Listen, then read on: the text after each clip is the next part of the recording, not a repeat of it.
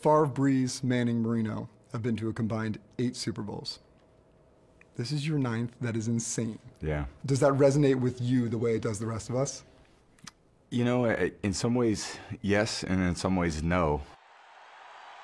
Yes, in the fact that, you know, I've just been so lucky to be a part of this organization for a long time, and we've had so many great teams. And this is all about a team goal. This is not, you know, an individual thing. To go to Arrowhead and win there against another great team speaks a lot about our character, speaks about the way that we've improved over the course of the season. And, you know, we got one more game to go, and hopefully we can finish it the right way. Let's just talk quickly about mortality, age. You have the chance to do something that nobody has ever done at 41 years old. Is there any chance that this is your last game?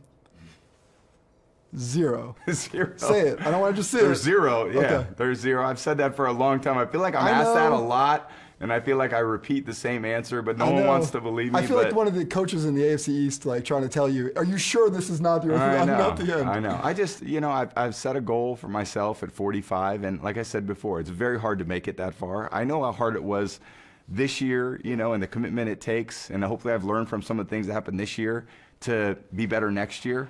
But every year is tough.